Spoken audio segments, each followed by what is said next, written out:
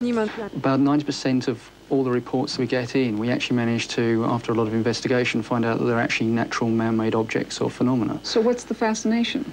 Fascinating trying to find out what it really is. Most of it's misinterpretation, but some of it can be interesting new phenomena. Not everything's been discovered.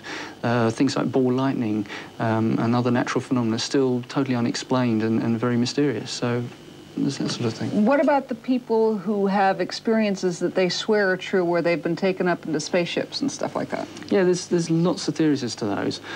We have no hard evidence. We have witnesses. What about crop circles? It seems to be dying out now. One conference mentioned that they'd seen no triangular ones, and a few days later a triangular one appeared. So either they're listening to us or someone's very quick on their toes. Thanks very much for joining us. Philip Walton, director. Have gone to him looking for help. His name is Dr. John Mack. He says after putting these people under hypnosis, he's concluded they are not mentally ill, but are in fact everyday people experiencing some type of UFO phenomena. Dr. Mack has compiled their stories in a new hit book, Abduction. There you see its cover, published by Scribner's. Dr. Mack